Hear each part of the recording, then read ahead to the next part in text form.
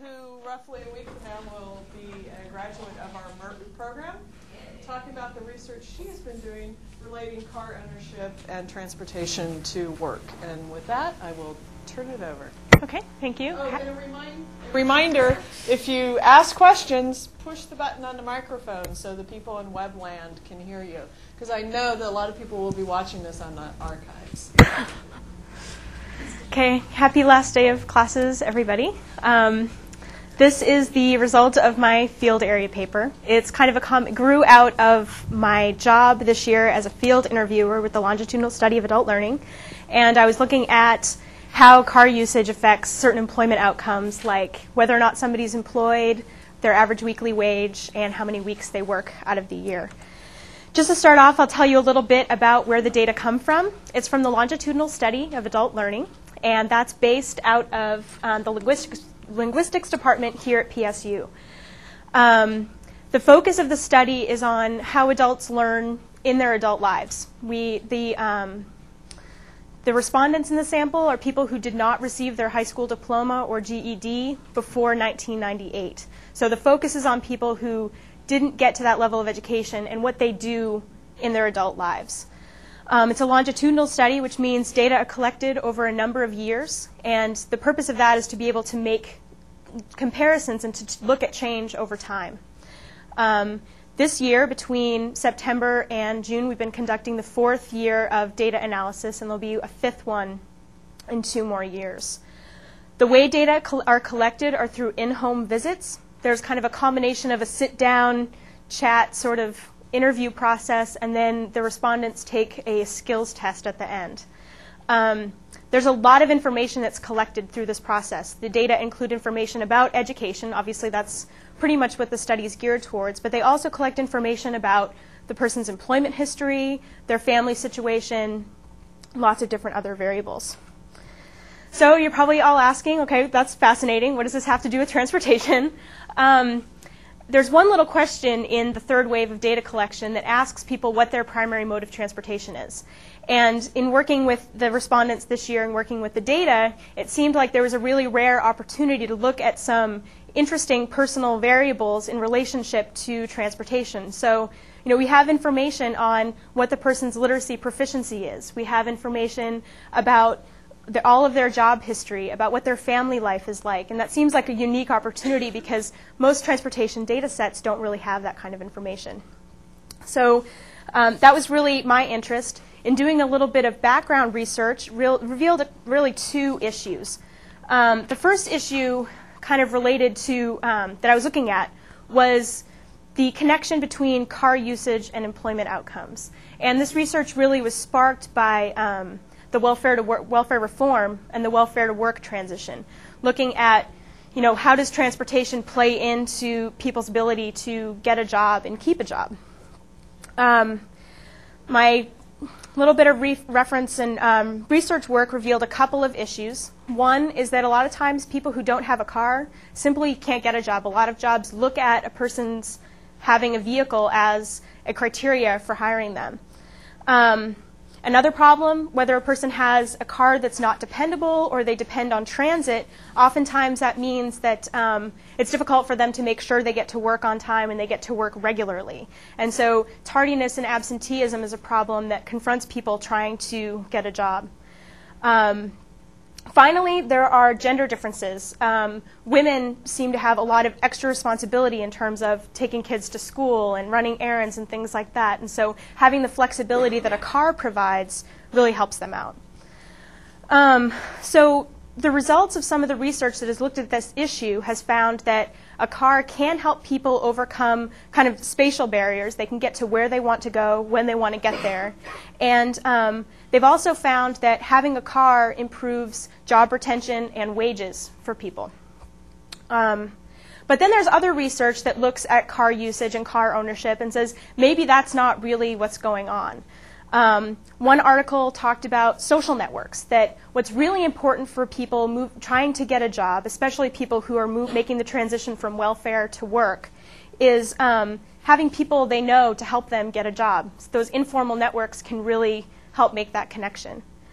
The other thing is that it may not be transportation at all. A lot of the information we have that says that tardiness, absenteeism is a problem and that transportation is the issue comes from employers.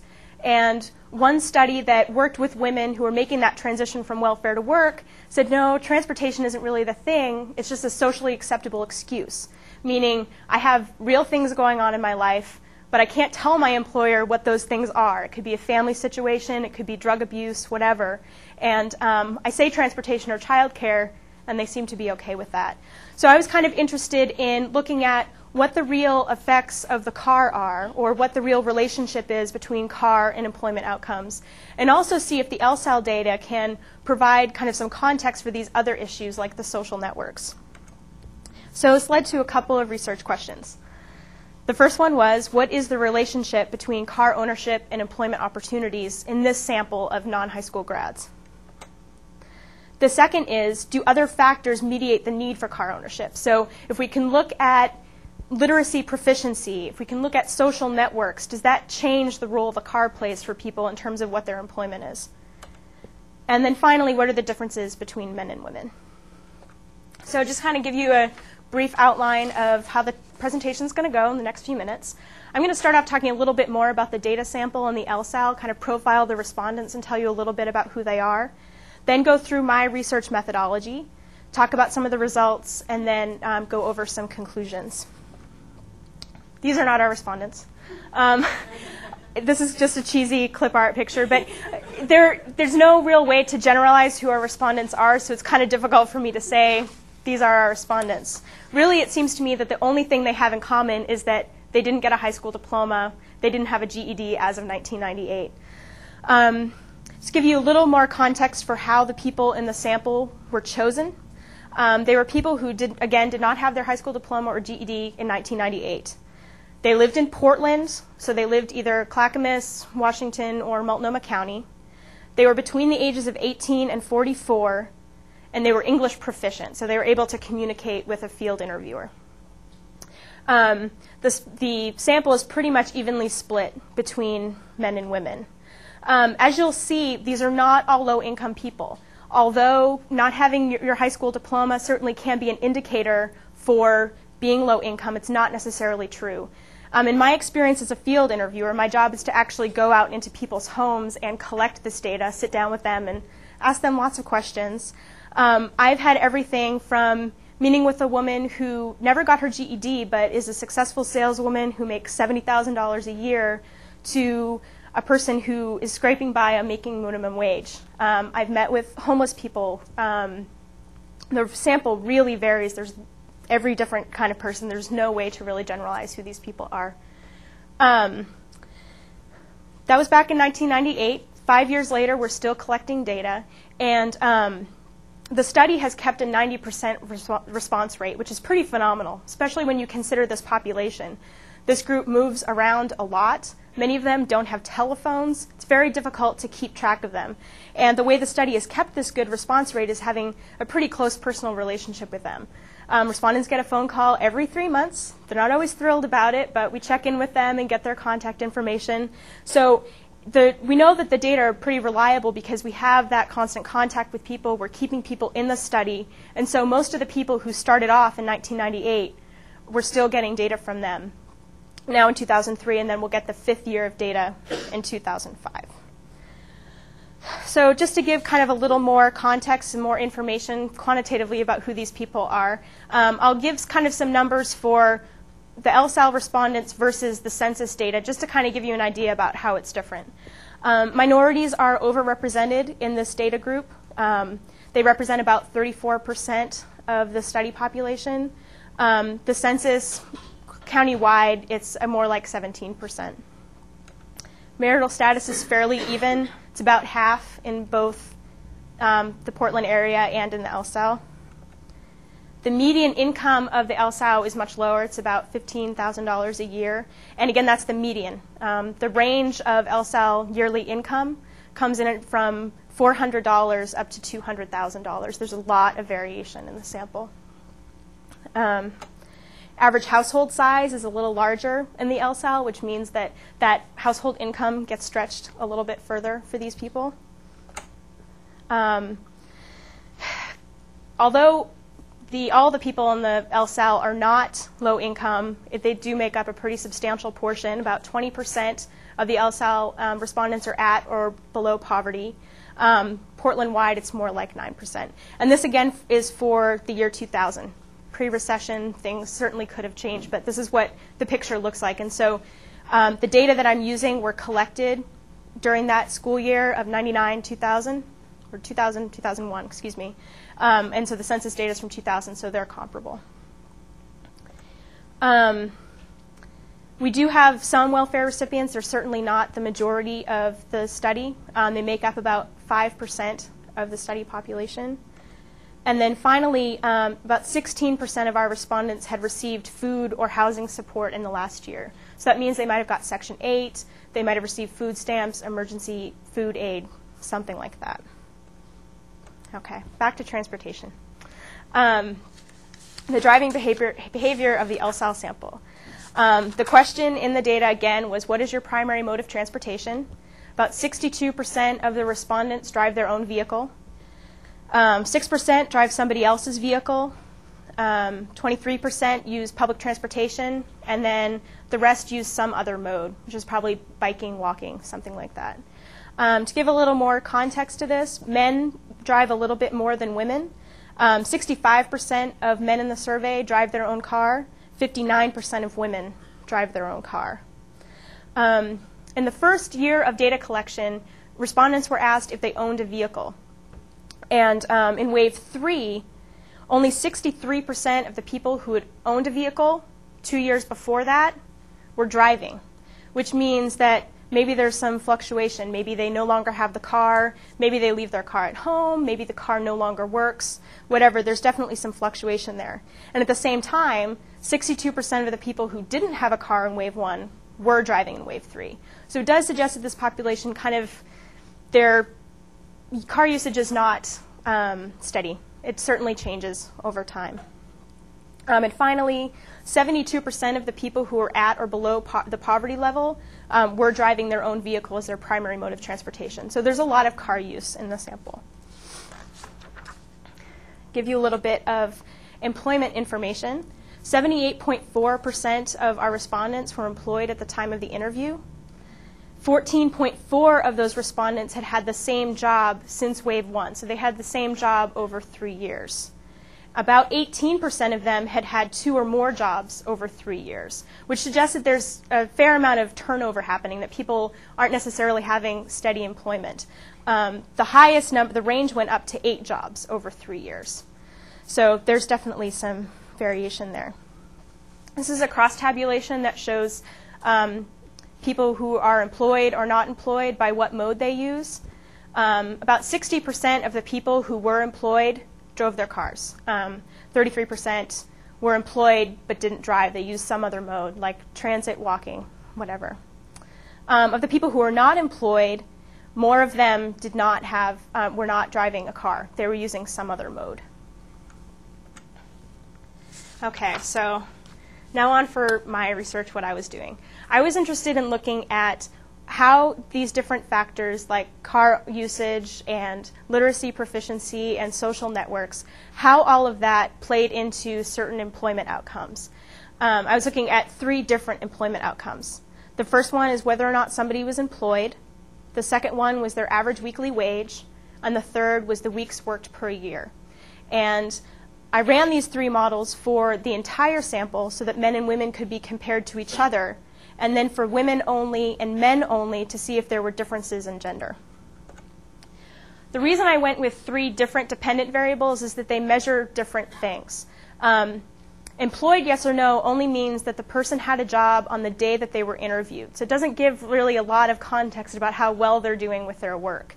Average weekly wage gives a little more of an idea of how successful they are at their job. And then weeks worked per year gives some sense of stability, how well they're doing over time or they're keeping up with their job. For independent variables, these are the variables that are meant to kind of control those dependent variables. Included demographic variables, obviously, gender, age, whether or not the person had a young child under the age of 2, and then minority status. and then the independent variables. Car as a primary mode of transportation was the first one. Whether or not the person had a high school diploma or GED was the second one.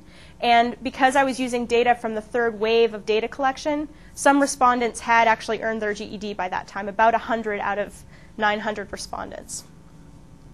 The next measure was literacy score. And as part of the interview process, respondents take a standardized assessment that measures their literacy proficiency. And literacy proficiency is measured on a scale of 0 to 500. The graph up there kind of shows generally over the United States where people fall in terms of their literacy level. Most people are level 3 or below, and level 1 is kind of the lowest level of literacy proficiency, and 5 is the highest level of literacy proficiency. To give a little bit of context to 1 through 5, the table, I don't know how well you can see it, kind of describes some of the functionality that comes with each of those proficiency levels. So somebody who's performing at a level 1 level of literacy can sign their own name on a document. They can usually locate information in an article, and they would be able to locate the expiration date on a driver's license. Things they couldn't do, they probably wouldn't be able to locate an intersection on a map. They wouldn't be able to identify background information to fill out some kind of application form, and they wouldn't be able to calculate total costs on an order form. So it kind of gives some idea of what level 1 proficiency is at. Oregon has slightly higher levels of literacy than nationwide. You'll notice the graph shows that about 20% of people nationwide are at a level 1 literacy. It's more like 15% in Oregon, so we have slightly higher literacy here. Fewer people are at the bottom levels is what that means. Okay. And then the final issue is the social networks. You'll remember that I was saying that some articles have found that people's resources, the friends they have to help them out, is really an important factor determining what their employment outcomes are. And I wanted to try to account for that, and there were questions in the data that allowed me to do that. I used a factor analysis to come up with a social network score.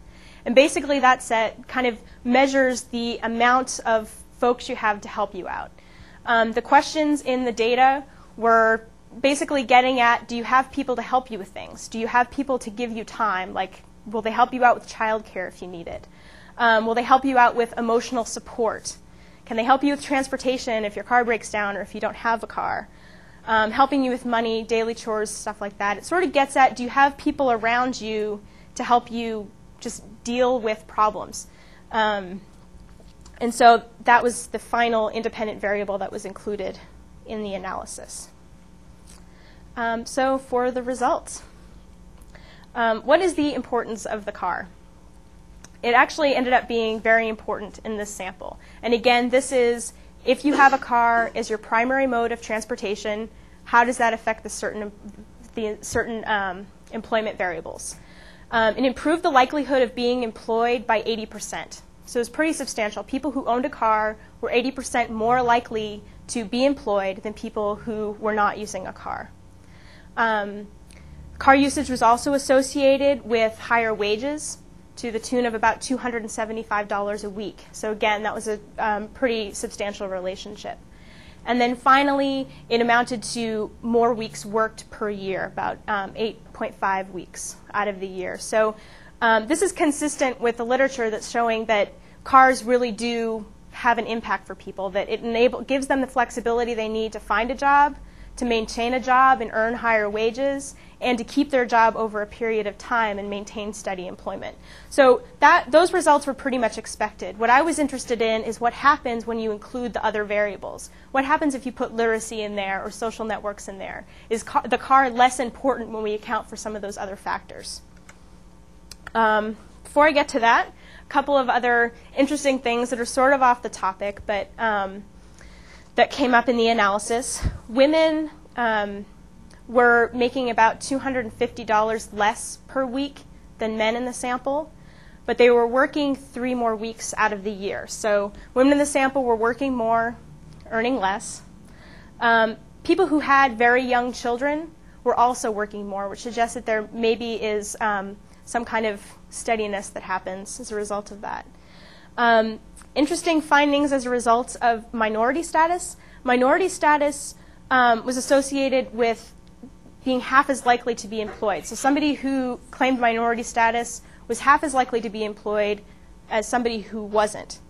But at the same time, it also meant an increase of $150 in earnings per week, which is a little curious. It may be that once you account for somebody not being employed and you account for the GED and you account for literacy proficiency, that people of minority status were actually doing better in the survey. Not something I spent a lot of time on. My questions were focused on transportation, but it was an interesting finding. Okay, so the second research question got at, do literacy, social networks mediate car ownership? So we know that the car is important, but does that change when we take into account these other factors? Turns out not really. The high school diploma or the GED didn't end up really having any effect. It didn't change the explanatory power of the model. It didn't change the effect that car ownership had. So there's no kind of overlap of explanation there. The car is independent from the high school diploma. In terms of the literacy score, that didn't explain away any of the car ownership. So that means that, again, those effects were separate. But it did have some substantial effects for people. The effect, and again, remember that this is a large metric, or small metric. So the score range was from 0 to 500. And the results of the regression mean a 1 point increase in literacy would mean however much increase in employment, weekly wages, etc. So a one point increase in literacy score does significantly improve a person's likelihood of being employed. But again, it didn't vary by very much because it's only 1 point. And the difference between literacy levels is around like 100 points. So the 1 point doesn't make too much of a difference. The literacy score also resulted in about 90 cents more earned per week. So what this is saying is if the high school diploma doesn't really have much of an effect, but the literacy score does have an effect, it means that for this sample, where pretty much everybody is at the same level of education on paper, the actual proficiency that you have does make a pretty big difference. If you have a higher level of being able to fill out forms, do math, have better reading skills, that does actually mean better improvements for your employment outcomes. So that is significant. It means that even though the piece of paper isn't that important, your actual level of literacy proficiency does make a pretty big difference. And that was also for weeks worked out of the year. Finally, social networks didn't have any effect in the model. It didn't mean that we explained more. It didn't change the role of the car. And so this would suggest that that idea that having people around to help you out gets you better employment outcomes wasn't really confirmed by this research. The final research question was, what are the gender differences? Turns out that the car had much more of an impact for men than it did for women. And this is, again, where each of the models was run just for women and just for men. So can't really compare the results of men and women. We can just say that a man with a car was 5 more times likely to be employed. Therefore, it had more of an effect for men than for women because a woman with a car really wasn't doing any better than a woman without a car. I hope that's not making any sense, but so the car is having more impacts for men. Men with a car were almost 5 times more likely to be employed than men without a car. So it's making a pretty big difference for them. It also had a pretty big difference for weekly wage, but it had more of an effect for men than for women. Men who were using a car as their primary mode of transportation were making like $300 more per week than men without a car. For women, the differences weren't as substantial. $123 a week is still a lot, but it wasn't the same effect as for men. Weeks worked, it also had a greater effect for men than for women. 10 weeks more for men, 7 weeks more for women. This might mean that women are more willing to use a different mode of transportation, or they do better without a vehicle, and men are more dependent on the vehicle. Definitely had much more substantial effects. Okay, in terms of having the certificate of the GED or the diploma, that only was significant for men. So men with a certificate were almost 4 times more likely to be employed than men without a certificate. But women who had their GED were not any more likely to be employed, didn't make any more money, didn't work any more than women without a GED. So that might suggest that there's some differences perhaps in occupational prestige, that the men in the sample are working at jobs where they're looking for the piece of paper, and the piece of paper is going to make a difference. With women in the sample, maybe that's not the case. Maybe that's not as important. And what we'll find is that actually the literacy score may be more important for them in that regard. The impact of the literacy score varied a lot. It improved women's likelihood of being employed by a little bit, and it improved women's weeks worked by a little bit too. Not very much, but remember again, we're only talking about a 1-point increase in literacy. So if someone rates 1 point higher on the literacy scale, it means that they're 1% more likely to be employed. Doesn't make a big difference at just the 1-point margins, but if you're looking at somebody really doing some studying and making gains in their literacy proficiency, it could have a lot of impact. For men, the impact of literacy was on wages. If they were having higher levels of proficiency, it resulted in higher wages for them. So they were seeing the results of that in that way. Finally, just to kind of look overall at the models. I mean, the point of doing all this is to say, okay, does this combination of variables help us understand why people are employed? And the way to do that is to look at how much of variation it explains. Like, how much does this help us understand?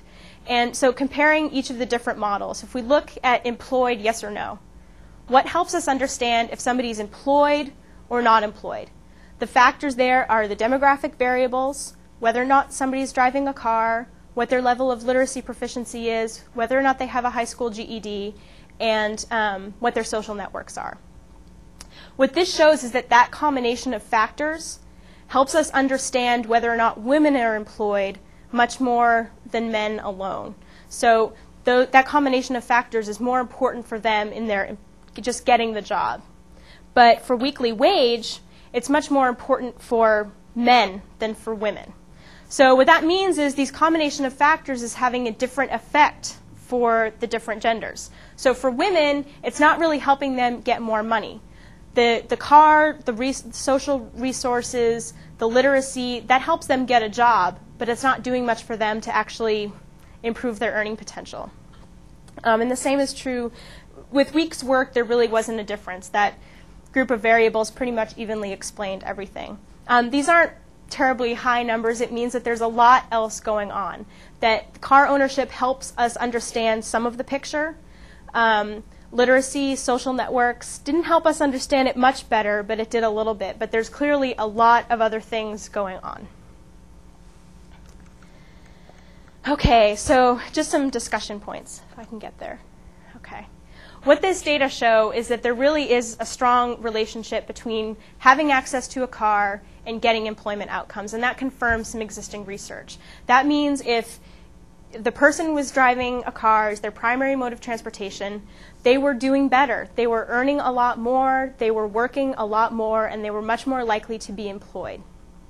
And that, again, is a confirmation of what we already know from other research. At the same time, literacy and social networks didn't really appear to do very much. I mean, what really brought me to study this was to say, okay, we know that car makes a difference. Some authors have suggested that other things are really what's going on and that the car doesn't really explain it. So can we do a better job of understanding the problem? And the LSAL data lets us do that because we've got information about literacy, we've got information about social networks. But this didn't really make a difference. The car was still important even when you take those other factors into consideration. So, and End of thought. The final thing is the car is much more important, but it was more important for men. And this is interesting, too, because other studies have found that car ownership is more important for women, that having that flexibility is more important because of the kinds of driving that women need to do. They run all around town, taking kids to where they need to go, running errands, etc. And so other research has argued that women are those who really need the car. But for this study, it was more important for men. It was having bigger impact for men, which means that women in the study, for whatever reason, are maybe doing better without the car, so it kind of balances out the effects. Okay. So what are the implications of all this? What does it mean? The first thing I think it shows is that the personal context is really important. Transportation studies don't usually go into the kind of detail that the LSAL does. We don't have information about people's family situations. We don't really understand who they have to help them out in a bad situation. We've got education data, but as these results show, education on paper can be very different than proficiency. And knowing that proficiency was really important for this kind of research. So when we're looking at how to help people out with transportation, how to make the connection between trying to find a job and getting there, understanding the personal context, understanding what's going on with people more on an individual level can be really important. The next thing is to look for ways to integrate transportation and other services. This shows that literacy proficiency is very important, and having flexibility in your transportation and having access to a car is also very important. So looking for ways to integrate those things, like having jobs programs that combine job-seeking assistance and education to help learning and improve your literacy proficiency, all those things are kind of the whole picture. And it's important to get at all of those things because each one is independently important. And then finally, it's important to keep thinking about new options. This data would suggest that having a car really helps you out, that having the flexibility to get where you want to go, when you want to get there, does make a big difference. So I don't know if that means that we buy everybody a car. I think what it shows is that there's definitely some flexibility there that helps people out. And that as transportation planners, we can keep thinking about ways to provide that kind of flexibility somehow. Whether it's through a car or whether it's some other way, it's important to keep an eye for how we can do a better job with that. And that's pretty much it. I want to thank my two paper readers, Jennifer Dill and Claire Strawn, and the Field Area Paper Support Group. They were really great. They read my papers and they looked over it, and they were really, really helpful. And now open for any questions that you may have. Kerri,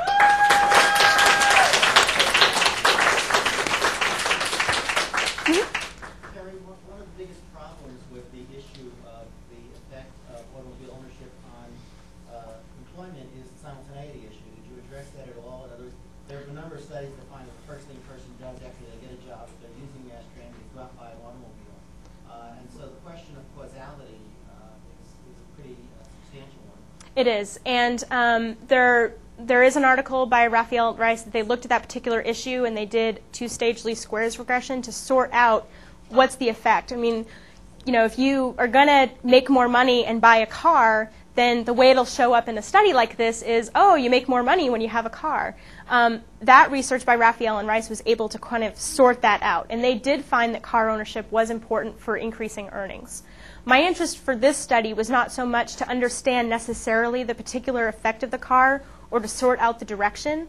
What I was interested in is, okay, you know that the car has some effect, and there's lots of research that shows that the car has some effect, but people have a lot of other stuff going on in their lives that maybe isn't so well explained.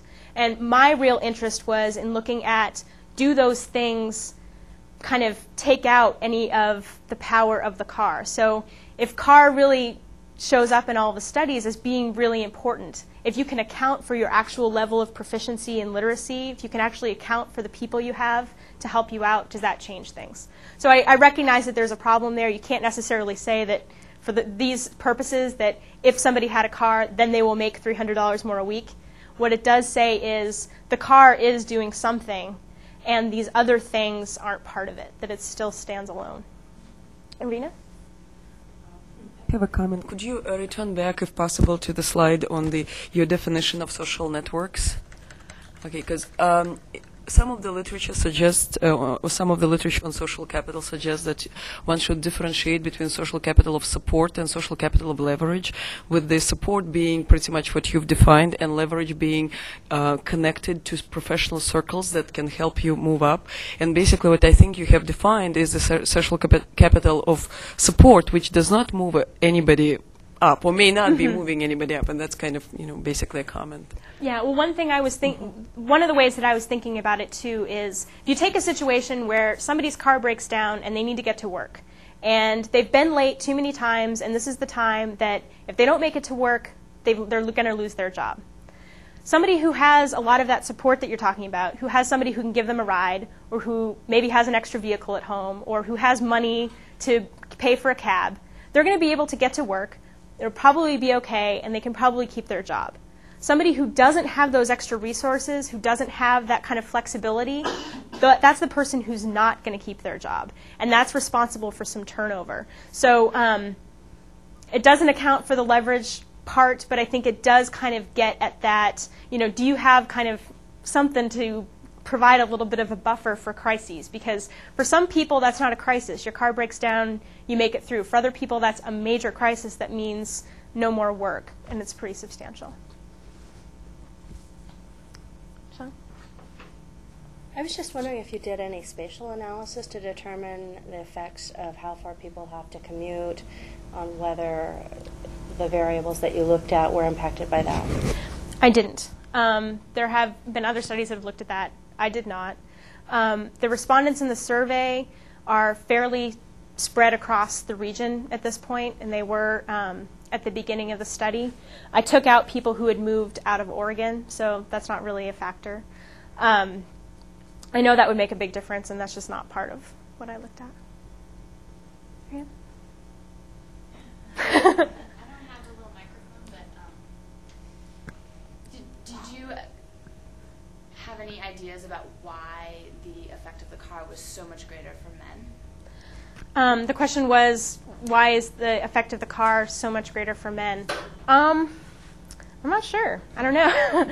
I think maybe women, if they're working closer to home, they don't have to kind of get across the vast spatial areas that men have to.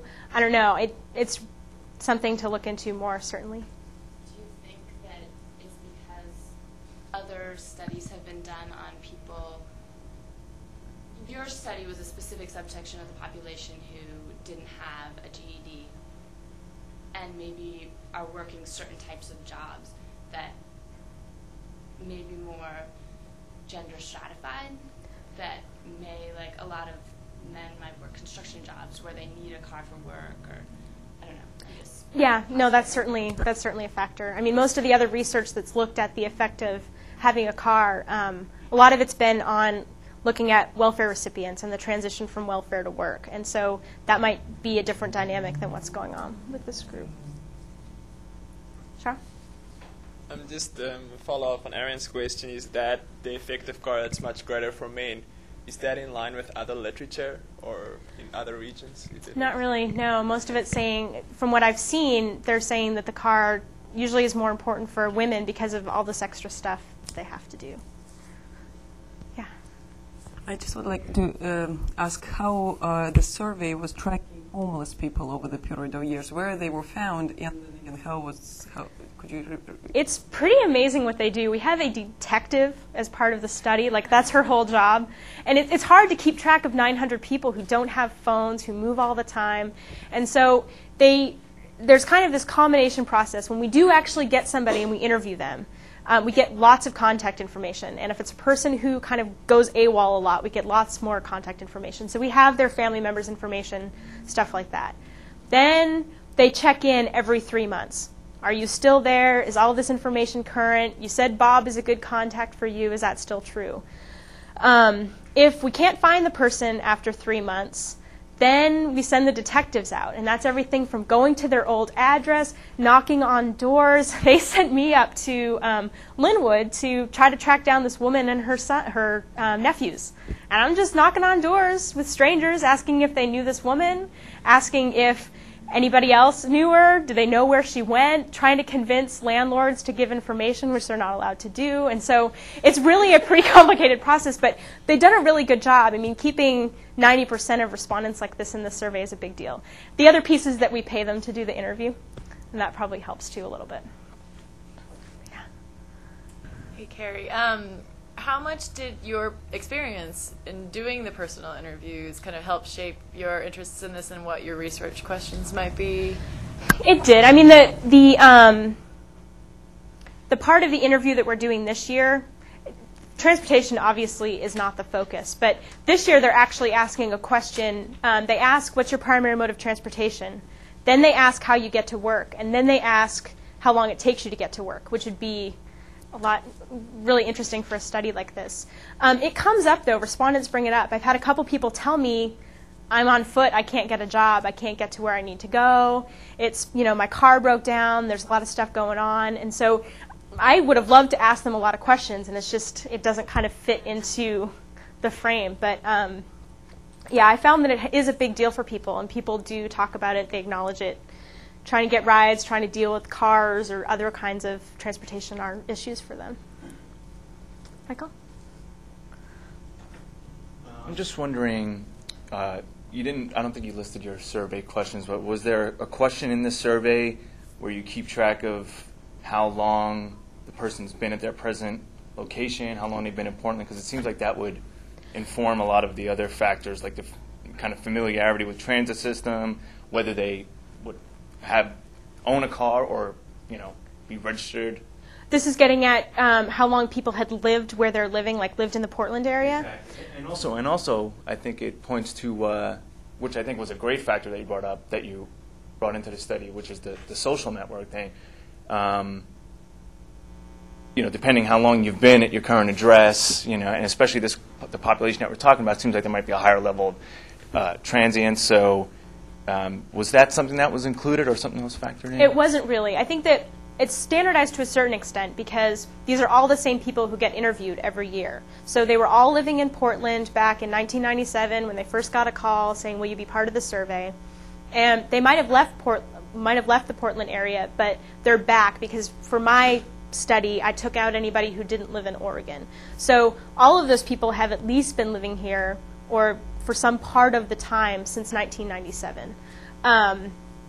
That said, those are really important issues, and the study has been looking at, since we do this kind of updating of contacts all the time and checking in with people every 3 months, we know exactly how many times they've moved, and some people have moved twice in 1 year, and sometimes people have moved 8 in 1 year. And so looking at that as a variable would be interesting in the future, I think. Mm-hmm. Yeah, it was a very nice presentation, and I want to talk about the social implications part of it. One could infer from your study and other studies that have come to similar conclusions that if your goal was to help low-educated people get a job, and you were going to spend some public money to do it, then you might try and come up with a way to get them to own a set of wheels. And I know there are some states that have those programs. In Oregon, if you look at the way, or especially in Portland, if you look at the way Metro, TriMet, City of Portland, Multnomah County spend money, they seem to take the opposite approach. They deliberately underinvest in roads. They discourage car ownership, discourage driving, and spend billions of dollars on fixed rail to cater to choice users, that is, people who already own a car. So what is your take on that? And if people at Metro came over here and asked you for your thoughts about how to spend scarce public dollars on transportation in the context of employment, what would you say? Well, I think that clearly people who have a vehicle can get around a lot more easily. It's a lot more flexible.